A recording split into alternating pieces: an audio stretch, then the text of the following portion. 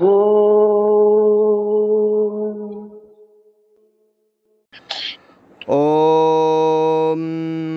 तत्पुरुषाय विद्महे वक्रतुण्डाय धीमहि तन्नो दन्तिः प्रचोदयात्।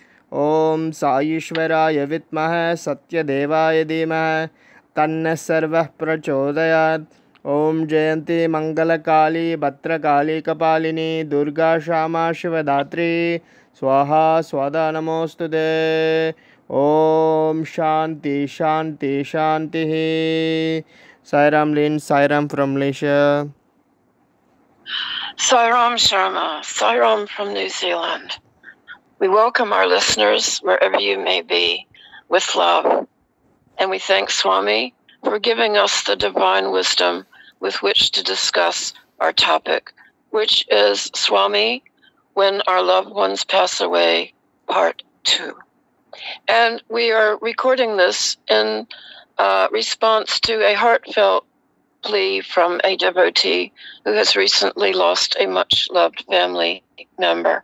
Sairam to you, my dear. Don't worry. Everything is all right. Swami has had so much to say about the act of passing away. And he has pointed out that death is something that is born with us at birth. And it comes as a liberator, not a jailer. And he said in Sathya Speaks, Volume 3, and there's so much about the business of death and dying in Sathya Speaks, Volume 3. He said, man has known about everything else except death. Why should a person die? Of what benefit is it to die? Why do we die? And the answer is, in order that we may not die again.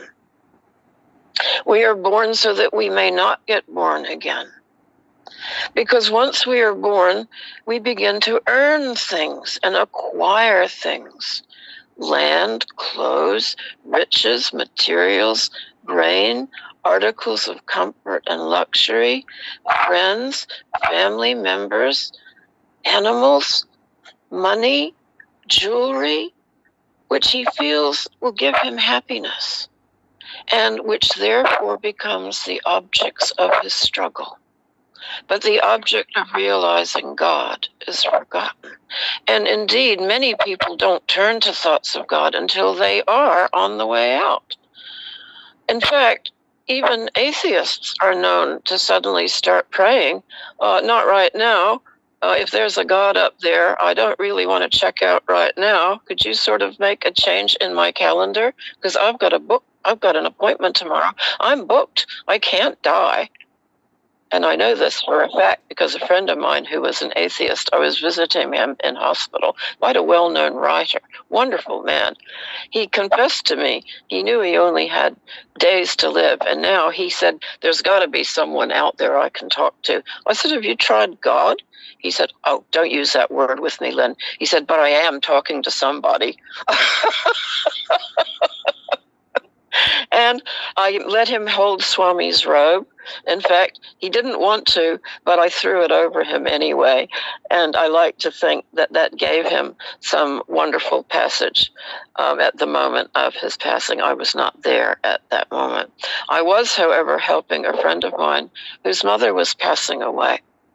She was a great devotee of Swami, had done so much for Swami in the field of education, and she'd founded a beautiful school for poor children in one of India's largest cities and had lovingly run this school for many, many years. But she had a fall one day, and she never really recovered from that fall. She took to her bed, and that was the beginning of her beginning to fade away from life. And my friend was terribly upset. His father did not want to know. His father completely ignored the wife and sat in the living room watching television. Well, she began to slip away in the back bedroom. Didn't happen right away. It happened over a period of 6 months. But she kept saying, I'm going to Swami. I'm going to Swami. And at the moment when she began to pass, my friend rang me And he said, Lynn, she is going. I said, let us begin chanting Gayatri Mantra, which we did. And he said, suddenly she seemed to have dropped into a coma. But suddenly she sat up and held out her arms as if she was going to hug her son. And her entire face lit up with a beautiful radiance. She was young and beautiful once again. And then she very gently and peacefully slipped away as we continued chanting Gayatri Mantra. We cannot always be there when a loved one passes away. And yet, when we hear the words, they have gone, sure, there is always that jolt in the heart. There is always that feeling, oh no, not now, not that one. You know, if only they could have had a few years or months more so that we could properly say goodbye.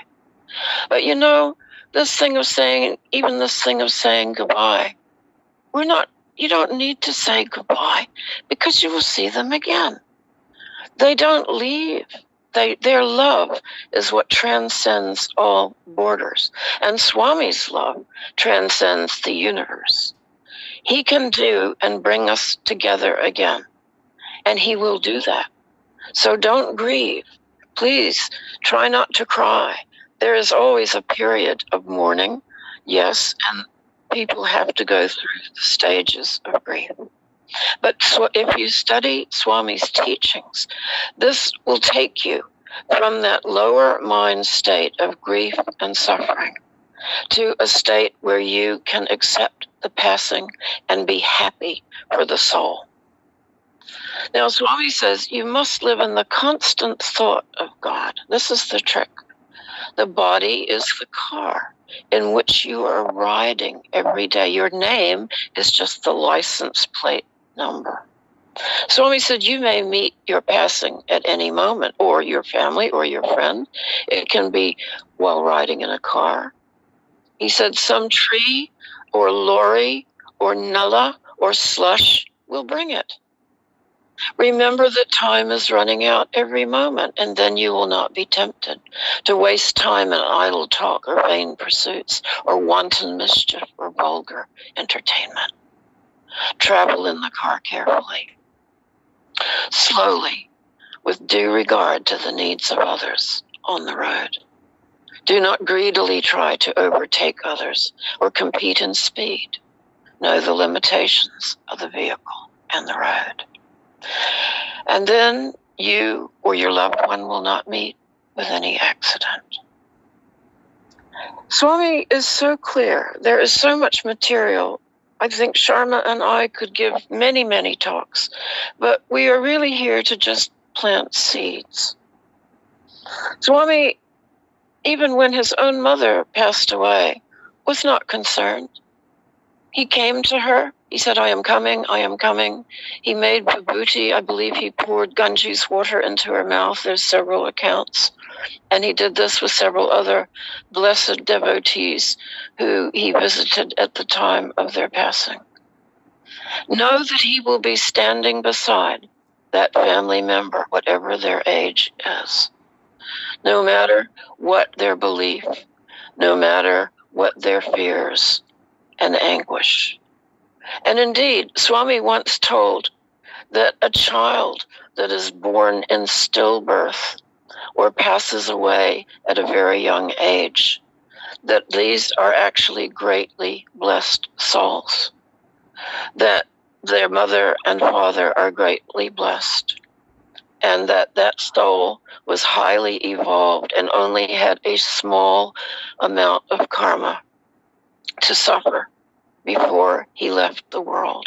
And indeed, the suffering of the mother was part of the repayment of that karma. This is powerful teaching, and it may not be palatable to all. It's not something I would say to a newly bereaved mother, and I have worked with a number of them. However, it's something to keep in mind. And we can perhaps do one more talk on this as to several other forms of passing away. We know illness is one of them. Sometimes it's just old age. Sometimes it's accident. We never know.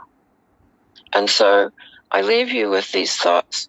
I hope they are helpful to those of you who fear this time when your loved ones pass away. I know as a child, I was terrified that my parents would pass away. Even when they went out in the car and left me at home, I was in agony, thinking and praying that they would not die. But when the time came for my mother to pass away, after having years of studying Swami's teachings, I was so happy for her. I was so happy for her. And yes, she did come in my dream 6 months later and assured me she was fine. And I don't miss her. I don't worry about her. I know I'll see her again. And that Swami is with her and introduced himself to her and said, "Hello, Sai Ram. I know members of your family. Om Shri Sai Ram." Om Shri Sai Ram. Om Asato Ma Sadgamaya Tamaso Ma Jyotirgamaya Mrityorma Amritam Gamaya. Om Tasmat Karunya Bhavena Raksha Raksha Saishvara. Hari Om Tat Sat Shri Saishvara Arpanamastu. Om Shanti Shanti Shanti.